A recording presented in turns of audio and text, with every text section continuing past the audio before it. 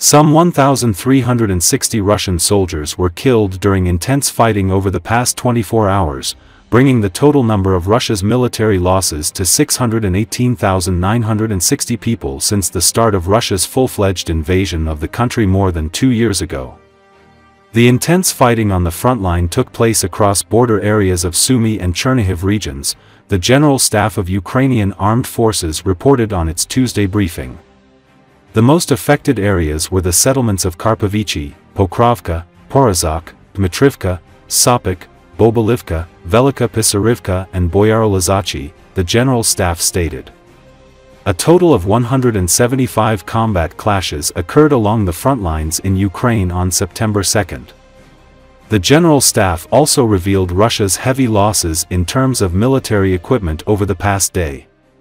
Thus, Defense Forces of Ukraine destroyed 10 Russian tanks, 35 armored combat vehicles, 18 artillery systems, 36 operational tactical UAVs, 21 cruise missiles, 47 vehicles and fuel tanks, 9 special equipment during the hostilities yesterday. Russia has not revealed its combat losses in the war in Ukraine. However, according to General Staff of Ukrainian Armed Forces, Russia's combat losses amount to over 616,000 troops as of September 1.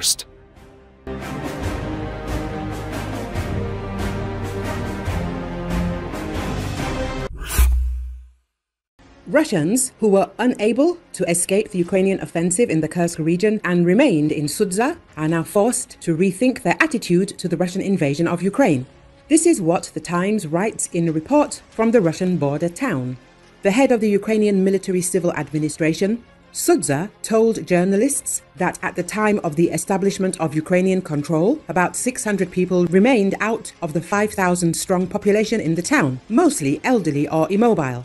Many people are in basements, cellars, hiding. They are not communicating. Perhaps people are still in some houses. They stayed here because there was no evacuation. This guy here, the soldier said, pointing to a middle-aged man who was loading humanitarian aid onto his shoulder, just showed up looking for food. He was in his basement for the last 3 weeks and just came out.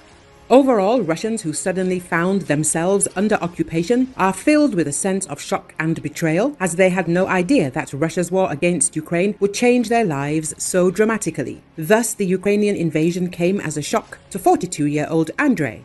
He claims that he allegedly did not even know that there was a war going on in Ukraine, that it was going far beyond the Donbass, which Russian television constantly talks about. I didn't think about the war at all. It was happening many kilometers away in another country. What did it have to do with us? A Russian woman named Galina admitted to the British journalist. Now the woman, along with her 17-year-old granddaughter Yuliana, is forced to spend the night in the basement of a boarding school where other civilians are hiding.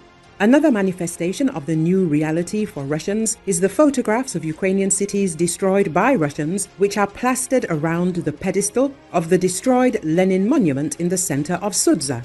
I don't understand this war at all. Ukrainians have always been our brothers. We have believed in this all our lives. We have never felt hostility, and this war is incomprehensible to us.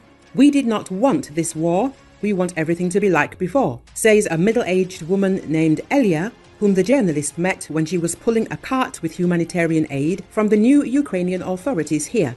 However, the middle-aged woman, who is the head of the village, was skeptical about what she saw.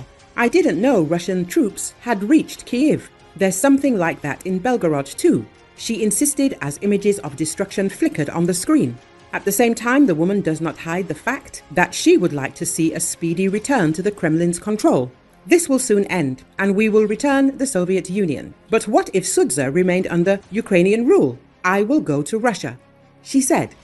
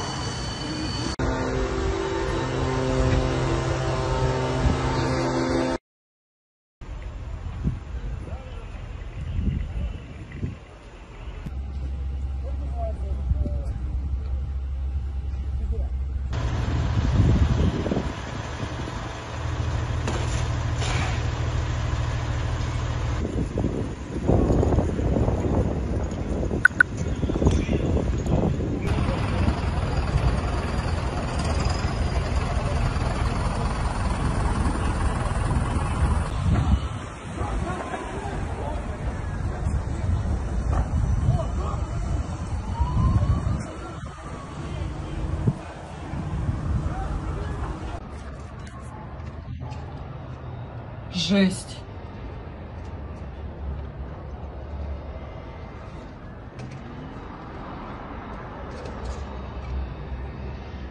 О, капец, как горит.